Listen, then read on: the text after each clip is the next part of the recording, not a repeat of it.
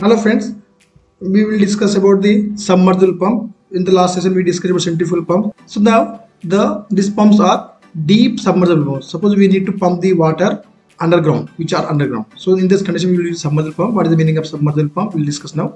The submersible pump means both pump and motor are suspended and operated under the water table. Suppose if you see this picture, so we see nowadays all this type of pumps. These are called submersible pumps. And here this is the your pump. So this is your electric motor. Okay, electric motor. So here the copper winding is there on the side of this motor. These are both connected. See here, both there is no gap and they are connected. That is called the, and this is suspended under the water. Both pump or electric motor are under the completely submerged in the water. That is the meaning of this. So there is no moving part on the ground. If you see here, so there is no moving part on this ground. Simply the electric wire cable and this outlet shaft we will see, and from this here water will go to the our fields.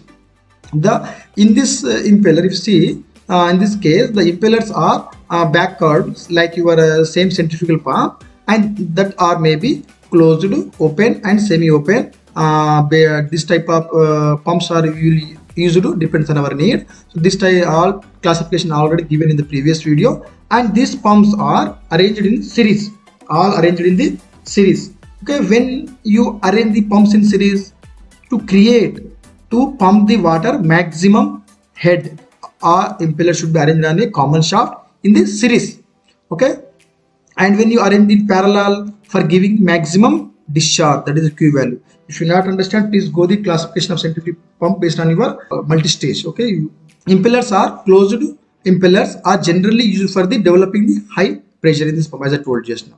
The submersible pump is which device sealed motor closed coupled to pump body. Okay, as I told you, these both are closed and sealed. There is no open part in this outside. Okay, so let us see the working procedure of this centrifugal pump. Okay, so now major components of this centrifugal pump are pump, motor assembly, discharge pipe. This is the discharge pipe, and the electric wire, that is called electric cable, that is connected to this electric motor. Okay, and head assembly. So let us see the working procedure of the centrifugal pump in this video. So this is the electric motor, and this is a pump. This pump is upside, electric motor is downside. So this is submerged in the water. Total water is going outside of this pump. So this is cable, electric cable connected to this motor. Okay, now see, this is the impeller which is curved backward, and impellers look like similar as your centrifugal pump. So these are the back curved vanes, as I told you, and these are maybe open, semi-open. Here we are closed impeller. These are the both side closed. Okay, arranged on the common shaft. See, these are the four impellers are arranged. This is your induced motor. Here the water will enter. Okay, in this casing, this is called fence, small openings. Here water will enter in this impeller and create a kinetic energy due to this backward curve, and this water will go, okay, with high velocity to the diffuser. Okay, to the diffuser. So this diffuser will convert this high kinetic energy into pressure energy. That is the function of diffuser. So same thing, now this diffuser will throw the water to the next impeller with the same high head here. So now this again, this impeller is connected to diffuser. Again, second impeller is with diffuser, and like this number of impellers we connected with the diffuser, so that the pressure kinetic energy converted into the pressure energy, and the water will reach to the target heights. So here this is more starter. Okay, this is connecting to the your impeller. Okay, this starter will rotate, the rotor will rotate your shaft, so that the impeller will rotate, and which are arranged on common shaft. This motor is lubricated with water, so that it will maintain the heat. Okay, constant heat in the motor. So there is no overheating of these pumps. And these submersible pumps are self-priming. Okay, there is no need of the priming. Please remember, this is the most important concept. So water will enter in this type of small hole. Okay, and this will pump to the your target source of higher head. The next pump is your propeller pump. So these pumps are used for the low head or low lift and high discharge or high flow rate. So these pumps are maximum lift is up to 2.5, 1 to 2.5. The flow through this impeller of your propeller type impeller is parallel to the axis or drive shaft rather than your radial. As I told you, the flow in this impeller will come in the straight way direction and goes in the straight. Okay, So not rather than the going in this radial or up to 90 degrees. So that is called your, if you going water in this direction, that is called radial. Water will go in this direction only, straight water will come and goes from the impeller outward in this straight only. That is called your axial flow pump. So these are the pumps are two types. One is an axial flow type and mixed flow type. So with same thing we discussed in the our types of classification of centrifugal pump. Now let us see what is the difference between axial and mixed flow. When in this axial flow, the water will come to the impeller in the straight direction. Due to the impellers or screws, the water will, this impeller throws the water in this direction only, to rotation of the shaft, parallel to the shaft rotation. So that is called your axial flow. Where in the your radial flow, when this radial flow, this water will come to this impeller in this straight direction, similar way, but this rotation of this impeller will throw this water in this direction, in the perpendicular direction. Okay, now water will come in this straight like this way, and due to rotation of this impeller, this impeller will throw the water in this direction. Means the theta is here 90 degrees. So that radial. Okay, that is the meaning of the radial. And next one is mixed flow.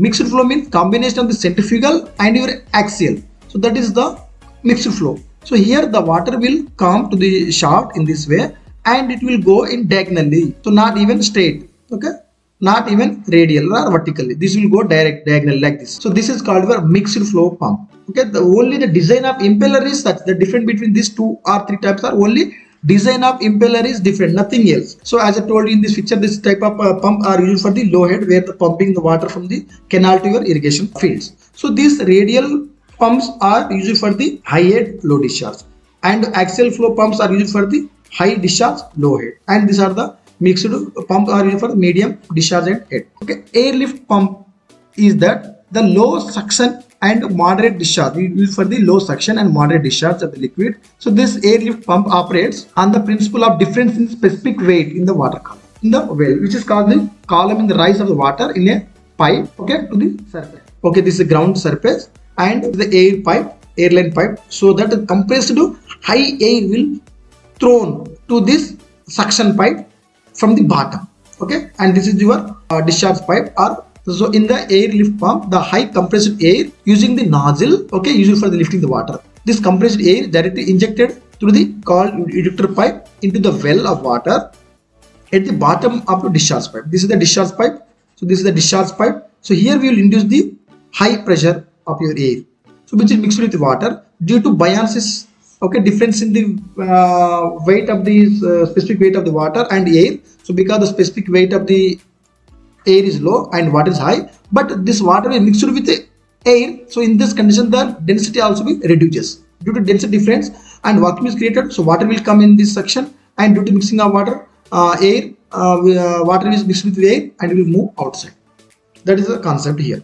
Okay, this type of pump having low efficiency, very low. That is your 20 to 40% or average of this 30%. Okay, if you see this diagram, okay, the all components are given. If you see this pump, okay, submerged in the water. This is the water table, and this ejector pipe and your outlet pipe both are submerged. So that is the submerged ratio. This pump should be submerged. Okay, this is the water level. Below the 40% of this pump should be submerged below this water level. So the ejector pipe and air pipe must be submerged. That is more than 40% of your total length. Suppose this total length is 100 meters. So this should be how much? 40%. That is a 40 meters. The remaining, this is the 60 meters. Okay, now again think. So now this is the water level here, and whatever this water will rise, okay, this is called your lift, and this is called your submergence. Okay, we can represent it with L and A or any other terms. So this is the simple concept. High air is injected at the bottom of this pump of your delivery pipe, so through the nozzle. So this is called your head of the water, available head of the water level, and this is a total lifting, total head, that is called your total lift. Actual lift of the water is this one, that is the L. See here, same thing, picture is here. Now the difference is, what is this? H minus small h, this difference, or L. So optimum result obtained, that H minus small h should be lesser than your small h. This is the condition. So this ratio should be range between the 1 to 4. Suppose if you taking the h is 90 meters, height, this is height is 90 meters, and this is the total height is 180 meters. So you'll get the value is 1, and if you take in H is 30 meter and capital H is 37.5, this ratio will be 4. The best efficiency of the airlift pump is, as I told you, the submergence and the percentage of submergence ratio will be calculated by using this formula. 60%, don't confuse. This value they will ask in the examination, either this formula, okay, they will ask. The next one is your jet pump. The jet pumps are used for irrigation purpose. It consists of a combination of centrifugal pump and jet mechanism or ejector. Here the high compressed small amount of water will throw. Okay, so that is the picture here. Small nozzle, a small pipe, that is your ejector assembly. So here it will eject in the small area. Okay, due to the pressure difference, here the pressure difference, when area is created, area increases, pressure will reduce. So in this condition, the high water will come from the bottom. So the same mechanism is created here. This is used for the liquid, pumping the water and liquid or any other types of a fluid. So see, so this is your suction side. This is water will here, see.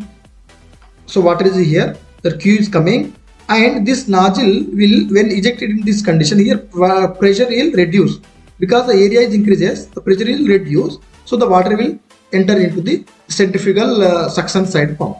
Same mechanism. So that is called here. This combination of the two pumps. One is your centrifugal pump and other is Venturi. That is called your jet pump. So this is fitted with nozzle and Venturi. And this type of pumps are two types. One is your shallow and deep. So the shallow well pumps are used for the lift is up to 6.5 to 8.5 meters. And next one deep are used for the lift more than the 90 meters. Okay. And this efficiency of these pumps are up to 35%.